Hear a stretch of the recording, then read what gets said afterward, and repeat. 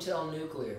In previous videos, I touched upon the importance of compatibility between your stereo components. I wanted to make a video exclusively about this subject because I feel very strongly about it, and I have witnessed with my own ears the result of properly pairing system components and getting a marvelous result that is much bigger than the sum of their parts. And what I mean by this, I want to illustrate using a real-life example, a fictional story that could be real, that might help you understand or just picture better what I'm talking about. Let's start with a scenario that involves a couple meeting at a Hollywood Hills party. And at this party, these two people parked their car, when these got to the valet, they both got out of their cars, they looked at each other, and one member of this coupling, extremely good looking, physically fit, great job, good sense of humor, just charisma beyond belief, a highly refined individual, okay? Someone who knows how to dress really well, someone who's a very, very good, good speaker, just someone who really makes a great impression. And on a deeper level too, very intelligent, witty, just has all these qualities. It's just sickening. It's just ridiculous. Meets another person.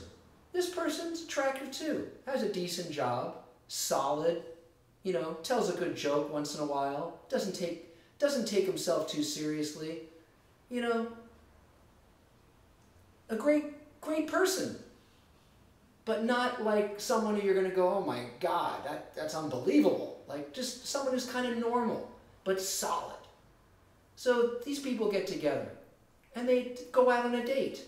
And what happens? They have a few things in common here and there, but after about 2 weeks, they hate each other.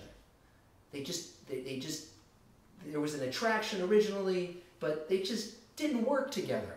It was just not working. So what happens in scenario number 2?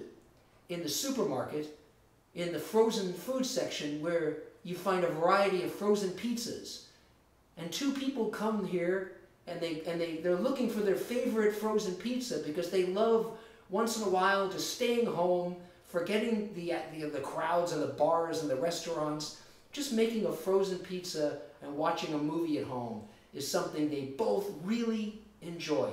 Not every night, but they do it occasionally. So this guy and this girl, they're like, whoa, you're kind of cute. Yeah, Anyway, they get along. They notice each other for whatever reason, energetic reason.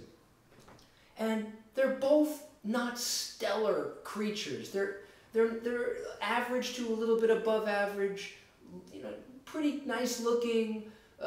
They both have good jobs. They're both funny. They're both intelligent, but they're not like genetic masterpieces by any means. But they work together, and they go out on a date, and they hit it off famously, and they end up making beautiful music together, getting married, as they say, making beautiful music together. And eventually, they have a family and live happily ever after. Why? Not because they were both perfect beings, but because together they were more powerful than the sum of their parts. This is the point I want to make with your stereo system. This second scenario, I say, is this.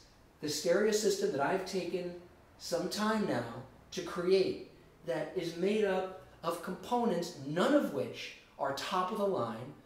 They're all moderate to lower end audiophile products. They're not that expensive relative to what you can spend.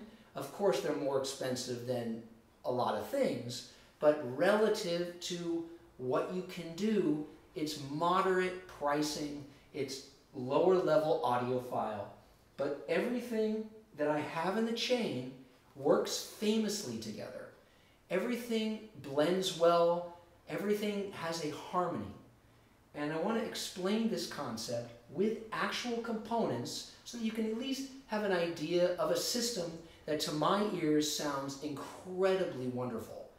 And that when you put these components together that really work well together because of the characteristics, the amount of power that this amplification through the Rotel, I have a Rotel 15-15-2, 15-7-2 pairing of a amp and preamp.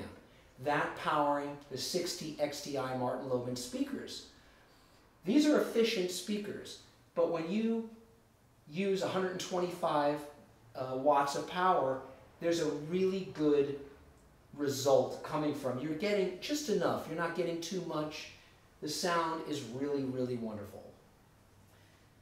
From that heart, which I'll call the couple, you know, the amp and the preamp would be like the husband and wife. They fall in love and make beautiful music and eventually have a family. And this stereo system is the whole family that love each other and get along very well. And as a result, the music that you hear coming from these speakers is glorious. And I would bet that if I sat a professional engineer or a designer of audio gear in the sweet spot in this room and played them a really good pressing on the turntable, they would not disbelieve that they were listening to a $100,000 system, because it sounds incredibly good. Any level of volume, any intensity, any kind of music, it produces and performs incredibly well. And it's a testament to compatibility. For instance, the X2 Project turntable, I upgraded to a HANA cartridge. With that tone arm, this particular model, it's compatible, works very well. But it wouldn't had I not upgraded my phonostage, because the Rotel contains a phonostage that isn't really designed for a moving coil cartridge.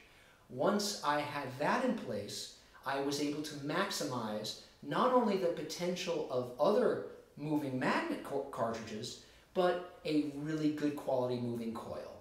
And this is not the Sutherland KC Vibe. Is not a very expensive piece of gear. It's $800. It was $800, $900, which has made a stellar improvement in the performance of the turntable. So this is what I'm trying to illustrate, how important it is that I took the time and did the research to see, to read the specs, to see that these things were probably made to go well with each other. A little bit of trial and error, but ultimately the sound is so much beyond the sum of its parts. It's a happy family living in harmony, is basically the analogy. So those are the components, those are the results. That is what I wanted to talk about today. So you don't have to spend a fortune. Remember, you are probably only going to sound as good as your weakest link. You don't want to spend $30,000 on stereo speakers if you don't have an amplifier that's going to really give you the refinement that's going to make those speakers sing. So this is the point of today, and I hope that to some degree it gives you faith that you don't have to spend crazy money to really get an expensive sound out of your stereo system. So thank you so much today for listening, and wherever you are, it's Friday. I don't know when you're going to see this, but have a great day, have a great weekend, and take care of yourself. And enjoy your listening. Bye-bye.